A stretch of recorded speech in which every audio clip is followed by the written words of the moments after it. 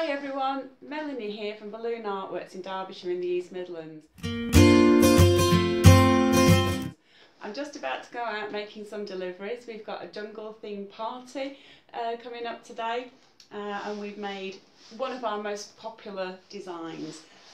These are really popular with our customers here in the East Midlands. And I just love using these Qualatex foil animal heads. They're so versatile and you can do a lot with them. But one of the things I wanted to talk to you about today, I'm just going to put the Jolly Giraffe down, is when we make our deliveries, we always bag them using a specialist balloon bag. We never ever send our creations out in bin bags. These are for rubbish.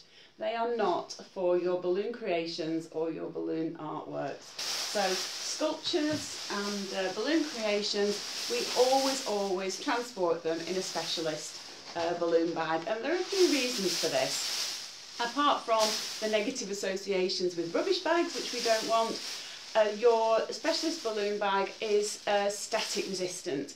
So if there's any static electricity around, you know, it's going to protect your balloons from popping whilst you're transporting them, and that's really important. It's also going to block out a lot of the natural light, so your balloons are going to stay looking good for longer whilst you're transporting them. And it's going to protect them from the air.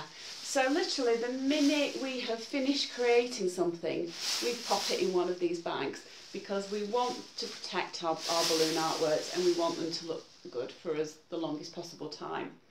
So I'm heading off. I've got quite a long journey today, so I shall say ta-ra and see you soon. Bye.